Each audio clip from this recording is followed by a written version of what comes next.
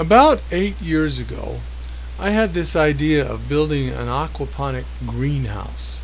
Now, at the time, I really didn't have a lot of knowledge about how to build such a thing, how to put it together, how to make it functionally work. And I really didn't have a very good idea of how to, once it was working, how to take care of it, the chemistry, what kind of fish you use, and all of those sorts of things. What would grow in it and what wouldn't grow well in it.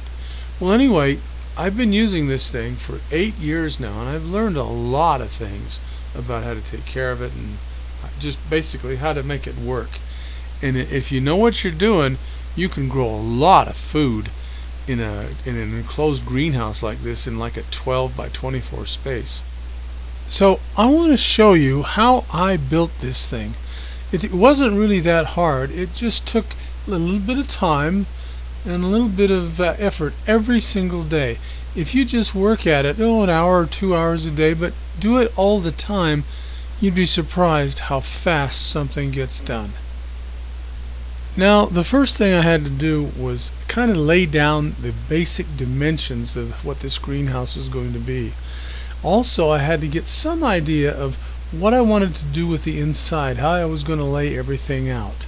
I decided I was going to put grow beds, aquaponic grow beds, on both sides of the greenhouse and leave the center kind of empty for now to grow things in the soil and other ways. I wanted to keep things very simple by using only one pump and having everything drain back to a main sump somewhere. Now, it turned out that the upper right corner there, this greenhouse picture you see the outline, that was a low point in the greenhouse. So that was a perfect place to dig the pond.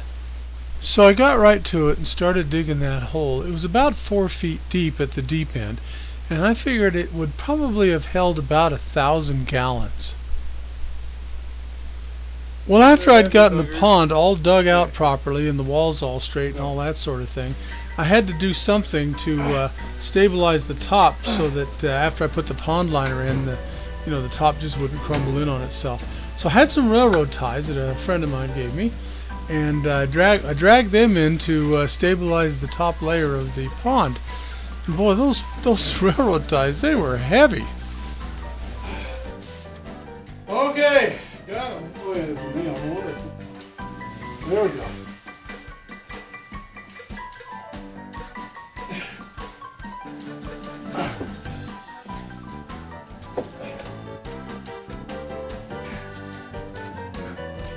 Well, after a lot of huffing and puffing and doing, we got it.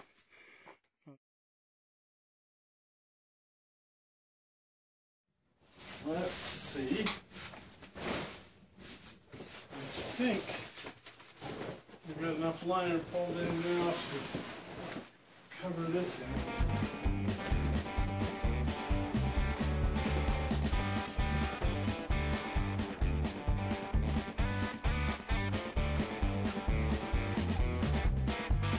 I've got the pond in. Now, it's not completely finished, but it's in. It's holding water. I've got one fish in there.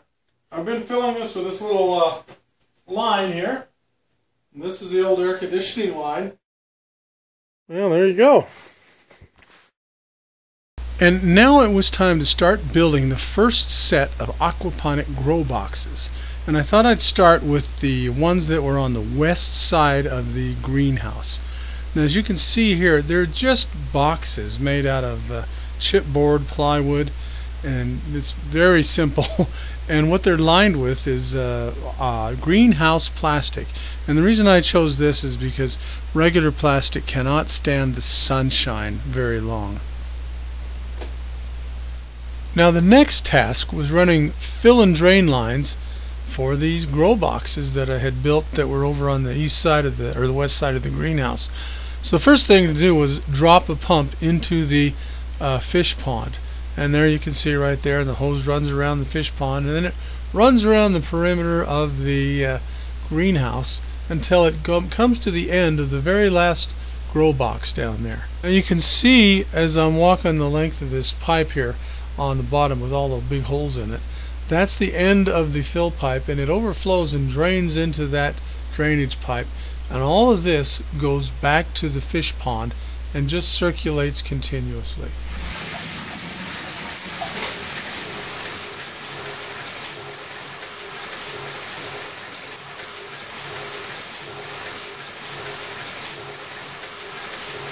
Okay, so there's the goldfish.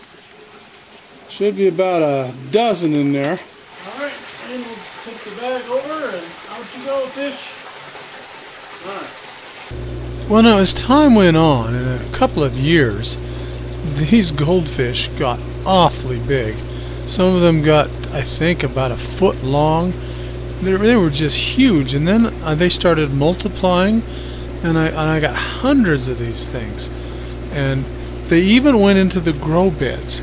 I guess what happened was the eggs or the very small fish must have made it through the pump and survived the trip, and then they started living in all of the grow beds, and I never fed them in there. They just ate all of the excess, I guess, algae and things like that. So this turned into a ecosystem, kind of.